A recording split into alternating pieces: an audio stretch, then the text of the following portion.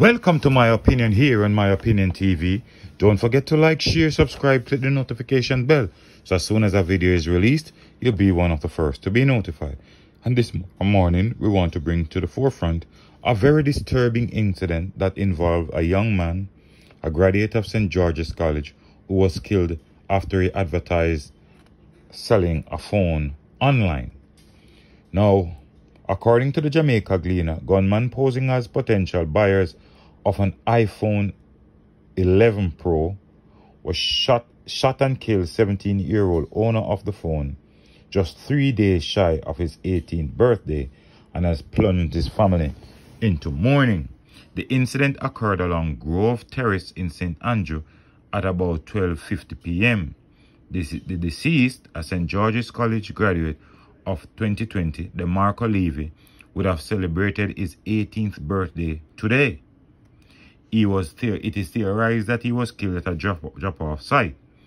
Now, based on what we know, there are several social media outlets right now persons use to advertise, sell. There are various ways they use social media to make money. This is just one way. He advertised his phone and the purchaser would meet up somewhere and they would exchange the item for the money.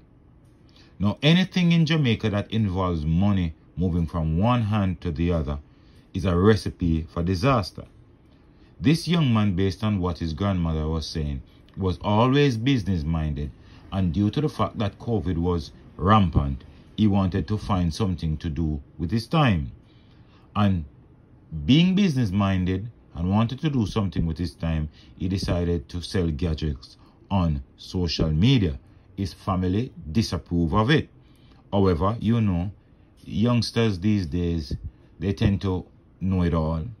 They tend to want to try something. Even though at the end of the day, you could always look at it. If it worked out for him, it could be the start of something big. But when things like this happen, you will always look back and say, what if?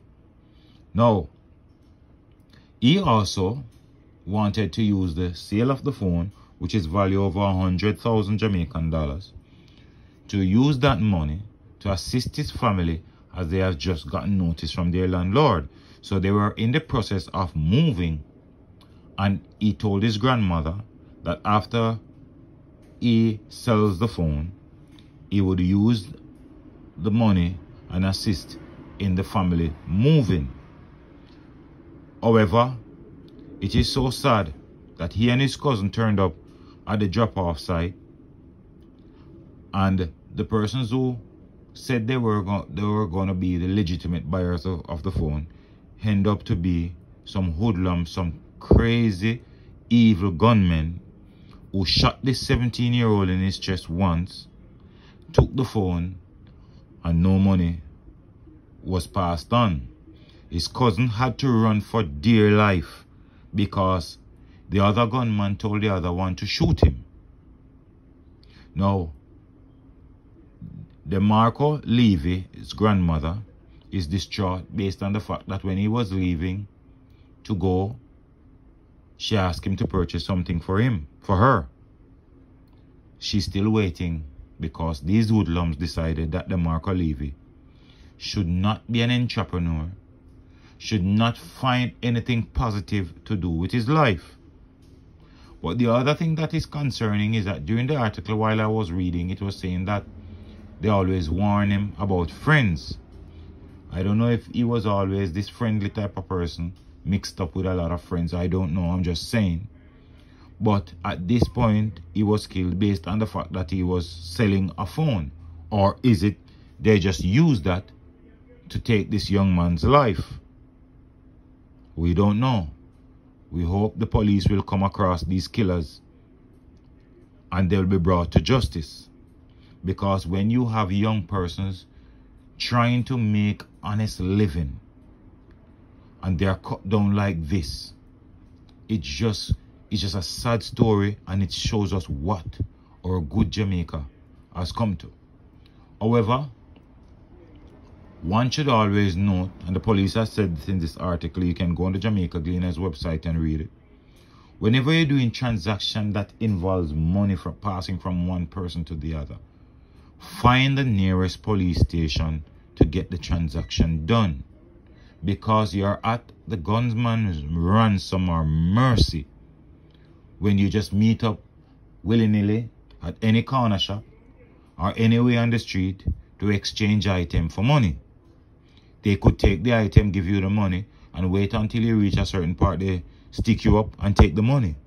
And most times when they stick you up and take the money, they end up taking your life, just like what happened to the Marco Levy.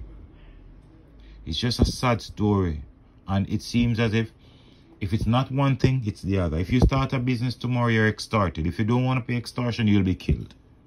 What else can we do to survive? What else can we do without being targeted by these criminals? Let me know what you think in the comment section. We hope the family of DeMarco Levy will be comforted at this time. It's a sad story. We say rest in peace, DeMarco. And while we say rest in peace to DeMarco, we hope the killers of DeMarco will never sleep peacefully. Let me know what you think in the comment section. Don't forget to like, share, subscribe. Click the notification bell so as soon as a video is released, you'll be one of the first to be notified. Until next time, look out for the children, look out for a neighbor, look out for a loved one. And most of all, keep it locked on My Opinion TV.